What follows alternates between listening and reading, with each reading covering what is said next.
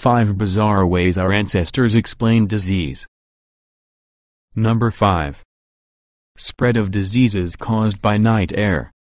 In the Middle Ages, the theory of miasma was born. According to this theory, bad air, which emanated from decaying organic matter, caused diseases such as cholera, chlamydia and the Black Death. It seemed to worsen around swamps and during the night. Thus most people avoided the night air by going indoors and keeping their windows tightly shut. When John Adams and Benjamin Franklin, two prominent American figures, were traveling together in 1776, they were forced to share a room in a crowded inn. Adams later noted in his autobiography that the window was open and I, who was an invalid and afraid of the air in the night, shut it close. However, Franklin objected and convinced Adams to reopen the window. The fact that a highly educated man like Adams, who later went on to become president, believed that nighttime air was noxious, shows us that the miasma theory was widespread and not solely limited to the poorer, uneducated classes. Indeed, doctors and other highly educated men supported the miasma theory for over a century. Though the reasoning was flawed, closed windows did have some good health effects. Closed windows help the prevention of malaria or the poison which produces autumnal fever and the exclusion of moisture, which often chills the body. In the second half of the 19th century, the miasma theory was replaced by the germ theory. Number 4. Epilepsy caused by divine visitation. The early Greeks thought that epilepsy was caused by divine visitation. Epilepsy was also known as a sacred disease, and it went by more than just one name. Some other names for epilepsy in ancient Greece were seleniasmus, Herculean disease, and demonism. Epilepsy was considered to be a miasma pollution or noxious form of bad air that was cast upon the human soul. Thus epilepsy was regarded as divine punishment for sinners and was connected with Selene, the goddess of the moon, since it was believed that those who offended her were afflicted with the disease. The ancient Greeks attributed the disease to different deities depending on the different symptoms that occurred during an epileptic fit.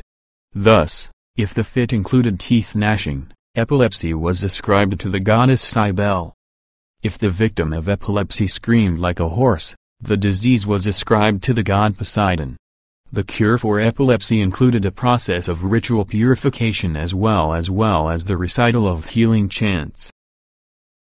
Number 3. Leprosy caused by divine retribution. In the Middle Ages, leprosy was thought to have been caused by divine retribution. Victims of leprosy were believed to be suffering from the disease as a result of their wickedness and personal sin. This explanation for the disease was especially popularized by several biblical accounts, in which leprosy is sent to sinners as a divine punishment. Leprosy was seen both as a disease of the body and a disease of the soul. Thus, lepers were seen as a threat to society not only because of their physical condition but also because of their moral decay which the morally upright were terrified of catching. As a result, lepers were treated horribly during the Middle Ages. They were shunned by society, were often forced to wear bells to warn people of their approach, and sometimes had to attend their own funeral mass during which they were declared officially dead to the community. Number 2. Colds caused by waste matter.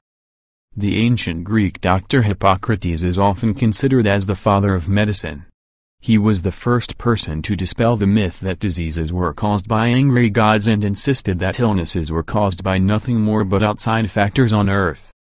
In fact, his influence and teachings were so influential that in the past, physicians took a Hippocratic oath, swearing to uphold specific ethical standards. However, in a time when the most absurd explanations for diseases were born, Hippocrates was no exception and contributed some crazy theories of his own, such as his belief that colds were caused by waste matter buildup on the brain. According to Hippocrates, when this waste matter overflowed, it resulted in a runny nose. This is where the Greek word for the common cold, catarrh, originated.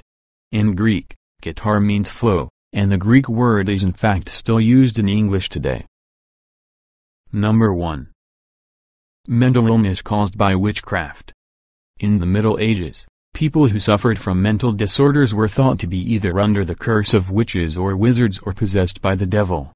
The most common medieval treatment of mental illness was exorcism. During the Renaissance, burning the body and saving the captive soul was the preferred method of treating the mentally ill. During the Middle Ages and the Renaissance, all the tragedies of humanity fell on witches and diabolical possession. Women were condemned as witches far more frequently than men because it was widely believed that women were more likely to be afflicted by demonic possession due to their weaker and more imperfect nature. It was thought that a woman's reproductive system was the proof of this, with the uterus being the source of evil. Supposedly, during their menstruation cycle, women were full of venom that contaminated them and gave them power to contaminate others. It was also believed that through imagination one could produce physical changes in the body, and thus imagination was seen as another form of witchcraft. It was thought that the uterus received pathological images that could not be subdued. However, the principal process of imagination originated in the spleen. Thus, because two organs, the uterus and the spleen, which could produce pathological images existed, women had two sources of evil and were more powerful than men, since men could only practice evil through their spleen.